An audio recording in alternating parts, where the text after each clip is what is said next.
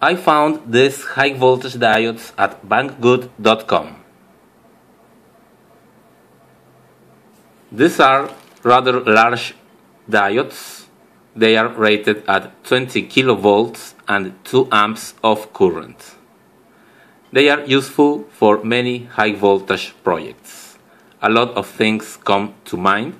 I have 20 of these diodes, so many projects can be done with them. So let's test how they perform. Let's first check the forward voltage drop of the diode. Normal diodes, such as this one, which is a 1000 volt diode, has a voltage drop of around 0.7 volts.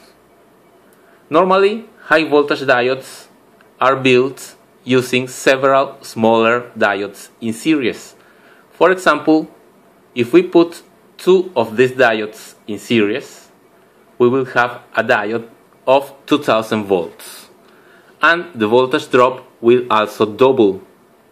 So, since this is a 20,000 volt diode, maybe it is built using 20 1000 volt diodes in series. So the voltage drop will be something around 20 times 0.7 volts or something around 14 volts. So let's check. I'm going to pass a current through the diode using a resistor to limit the current, and I will measure the voltage in the diode.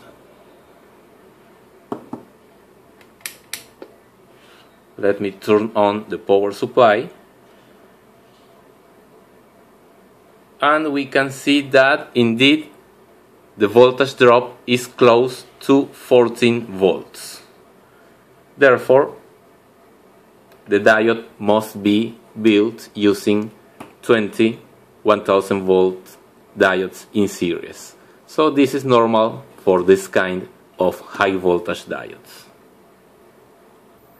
In order to test the diodes, I made this quick and dirty high voltage multiplier. This is a high voltage transformer. The output is around 12 kilovolts AC, and the multiplier is made using high voltage capacitors and the high voltage diodes.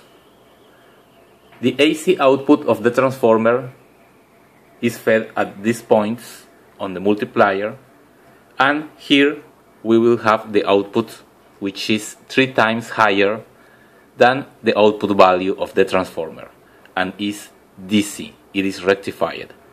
Here we will see the arc produced by the multiplier.